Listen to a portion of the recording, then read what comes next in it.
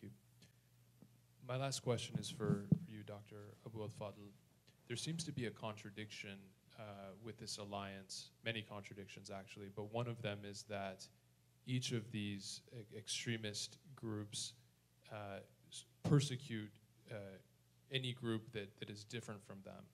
People of other denominations within the faith, people of other faiths, secularists, women, and other nations that they're at war with, yet they're allied together.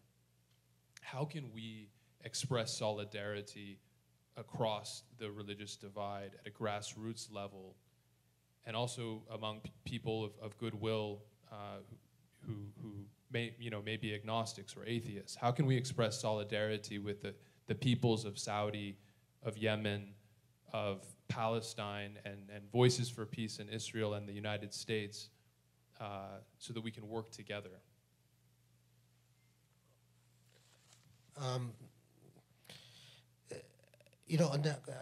Before I address the issue of solidarity, you pointed to something that is really important, and that's the role of the pathology of hate in settler nationalism, and also in the type of theological paradigm that has predominated in Wahhabism. And the irony is that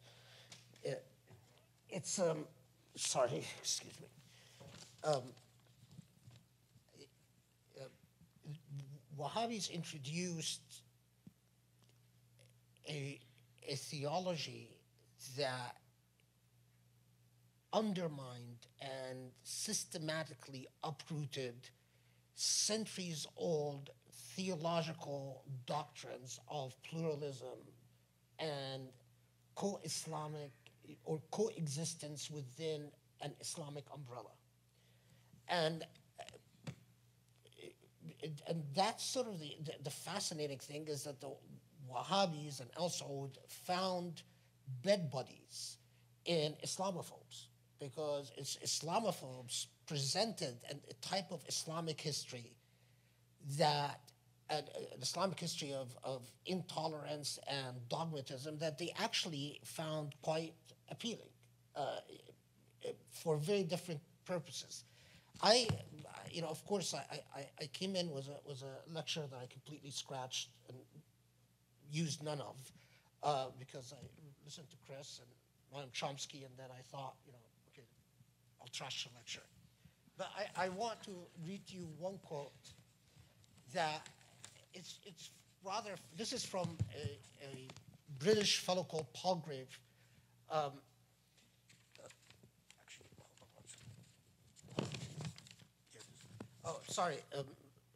This is Philby. Philby was a British agent that played a very important role in the birth of Saudi Arabia. At one point, he supposedly converts to Islam, but even when after he reportedly converts to Islam, he continued to have a remarkable racist disdain towards Muslims. He has a wonderful quote describing sort of the nature of Wahhabis, of course, which he actually liked. He was very pro-Wahhabi. Here's the quote. The most compromising characteristics of the Wahhabis, which again, I remind everyone that he actually liked. The most remarkable characteristics of the Wahhabis are their uncompromising hatred of their Muslim neighbors. The Shia are frankly condemned as infidels and polytheists. But it is for the Orthodox congregation of the 4 Sunni churches, Turks, Egyptians, Hijazis, Syrians, Mesopotamians, Indians, and the like, that the Wahhabis reserve their undiluted venom of their hatred.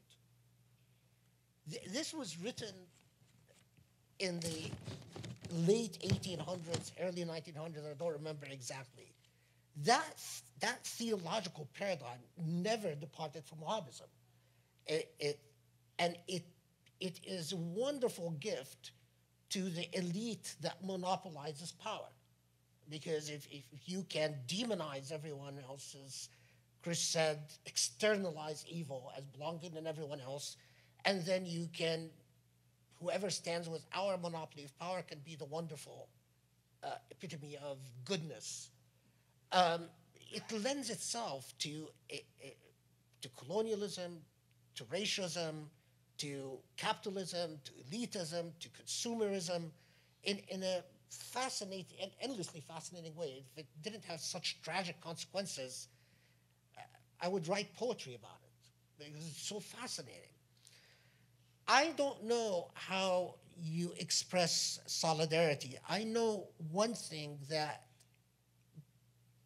definitely breaks the back of every Muslim who tries to stand up and take a position and do as the Quran says, testify in justice, even if it's against your own self and your loved ones and your family.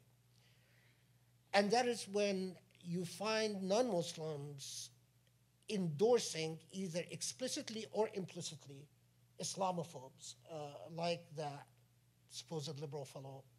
You mentioned him in your talk, Chris. Sam Harris? No, the guy who has a TV show, Bill Maher. Yeah. It breaks your back. And so if you want to express solidarity with Muslims, think about how you can resist Islamophobes and condemn their racism for what it is.